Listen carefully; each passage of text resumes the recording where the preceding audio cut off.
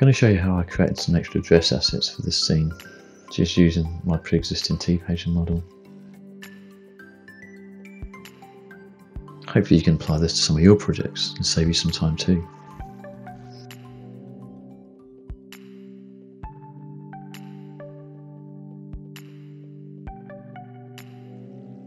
Okay, so I made some dress assets here. The sword, the torch, the axe, barrel, this arrow, all from this door piece here. So I've reused the wood, metal pieces, and rivets. So this sort of saves some texture memory. You're going to reduce draw calls because you're not having to bring in more materials and more texture maps. It's also going to save you a lot of time, not having to repaint everything again.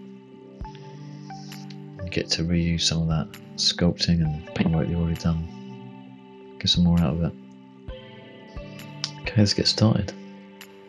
Show you the barrel. The barrel's pretty clear. You see the wood pieces could easily be reused to make a barrel. I just chose to use the 3 central pieces. Didn't want the edging to come over because it had gradient and AO bake on there. That information wouldn't have tiled well. Sort of flipped, rotated them, tried to break up the repetition, but didn't go too mad. The strapping for the barrel, just got the hinges and straightened them out a bit, stretched them, just to get it to work for me. So after creating that piece, I applied a bend modifier, used a cylinder to help guide my shape, curve it around, see what the bend modifier's doing. Then the next step, I applied a FFD to help skew it, taper it in at the top and the bottom, give me that barrel shape. You see what it's doing there. Also applied an edit poly just to rotate the bottom strap, just to slightly break up that repetition. Okay, it's pretty clear, pretty straightforward, the steps to create the barrel. Okay, so now for the sword. How did I get from that to the sword? It was just pushing and pulling the pixels around, picking out the ingredients I wanted. You can sort of see the blade is made from this handle piece, that shiny metal, squashed and stretched, and bits of hinge for the other pieces of metal around the handle and collar. So the leather bound grip piece was taken from this piece of wood here. Sort of tried to pick a bit of dark wood that wasn't as recognisable as the other wood if they were compared in the scene. A bit cheeky, but it sort of worked. So I'm going to go through and show you how this was made. Okay, let's go. So I gathered some reference, made this model. When I made it, I was bearing in mind that it's not going to have a bespoke texture. I was going to reuse the bits I'd already had. So I was trying to make sure the shapes and the materials are broken up. Okay, let's apply our material, get the diffuse on. We'll start by breaking it up. We'll start with the blade. I'm only going to UV a quarter of the blade, apply some symmetry. Okay, apply a couple of symmetries on the stack. Fix the mirror on the Z. Apply our unwrap. Going to create an instance so I can see what's going on while I'm working on my model. Just easier to see.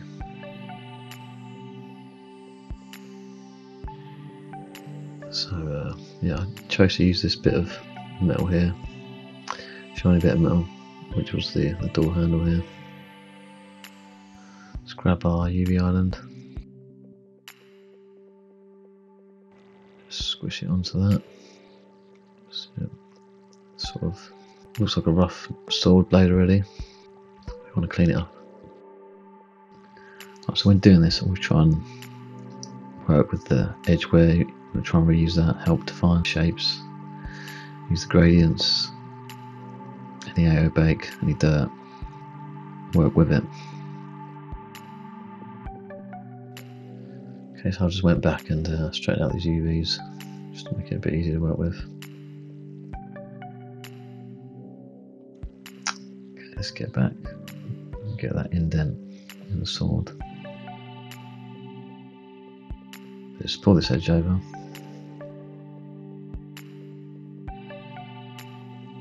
Bring that back in. We don't want it at the top. Put that back.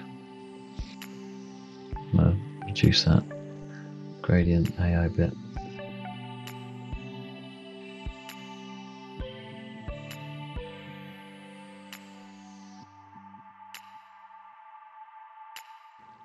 Okay, I do want some more edge information, some edge wear, but not all that rust and decay. Help define that shape. Make it look intended. I don't want this gradient at the tip of the sword.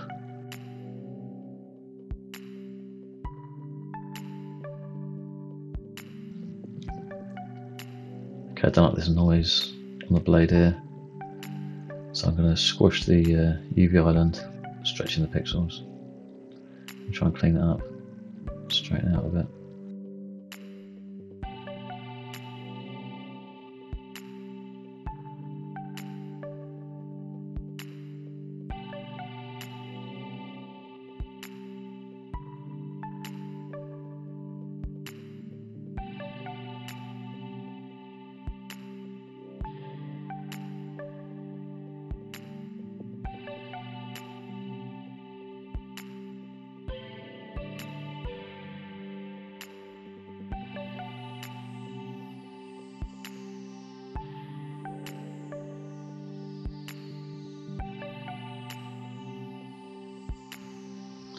Okay, I don't want the indent on the end of the blade, so I'm going to bring that in and get rid of that.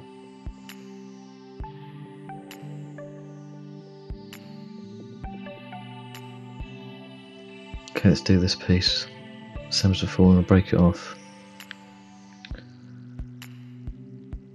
Work with symmetry.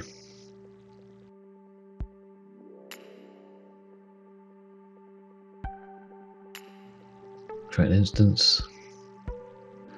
So you see what we're doing. Get the unwrap. Display the albedo.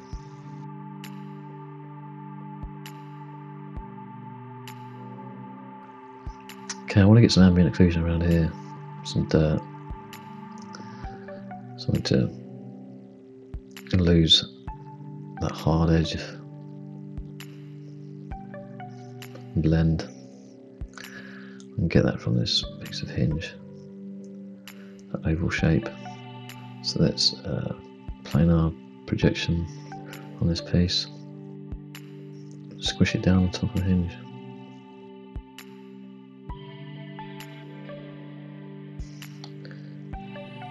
Okay, so as well as this AA bit and try and get this edge wear. So pull the verse round.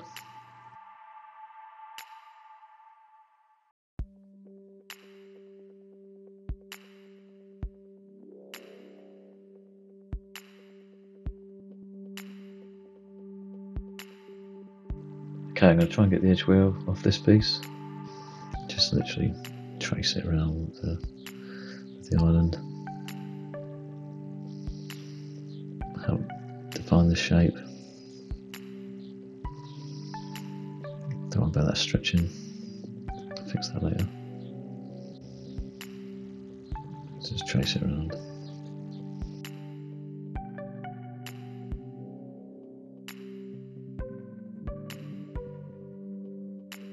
Okay, that's looking alright.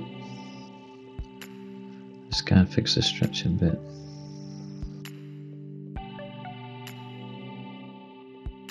So I'm going to grab this edge to fix this, just pull it in, and put some of that information in, overlap. Okay, it's looking alright. From that, just grab those verts, pull it in, get rid of it. Yeah. Cool.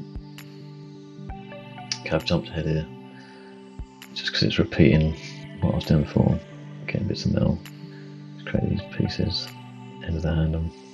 But you can just look at the unwrap just to show you what I did. Just a bit of hinge, symmetry on. And for this bit, I literally just use the rivet and hinge. Nice easy one, does the job. Okay, let's do the handle. So the handle, I've got a symmetry on the stack. This sort of leather bound grip is quite symmetrical. Just apply our unwrap. Turn on the diffuse.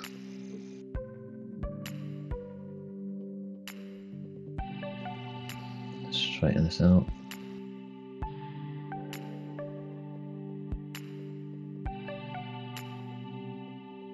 So all this dark, dirty wood at the bottom looks less woody. Try and pull it off as leather. We'll try and get like four or five bounds of leather wrapped around the grip. Try and get the edges to end at the base and the top. Don't want it just to cut off like that. It doesn't look too believable. Be aware of that. I'll try and work with that edge wear and air bake. Okay, I'm going to play around, try and get something I'm happy with.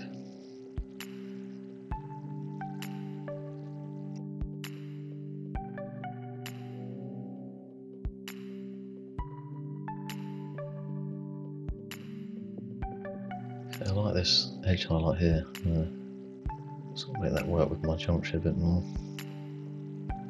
Pull them about. Try and line it up. Okay, what I want to try and do here is decrease these gaps, increase the leather, close up those gaps and the grooves of the overlap of the leather binding.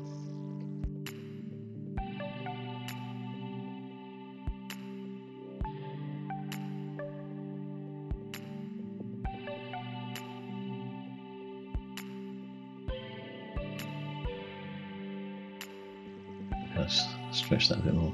Didn't like what was going on there at the edge. Looks better. Okay. I think I've done what I can with the UV island. I'm going to go in with the mesh and try and decrease those gaps. Add some more edge loops. Put it about. Pull these loops around. Try and tighten that. Move this one. Preserve the UVs. Don't want to stretch it yet. Put edge constraint on and tighten that down. Okay, I'm going to add another loop. And squish that one down. Okay, I'm going to play around. Try and get something I'm happy with.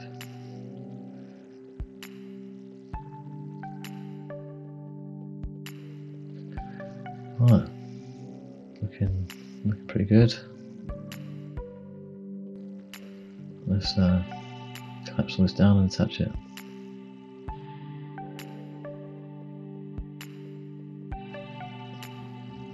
There we have it. Cheap and dirty sword remade from your pre-existing T-page. No extra texture memory.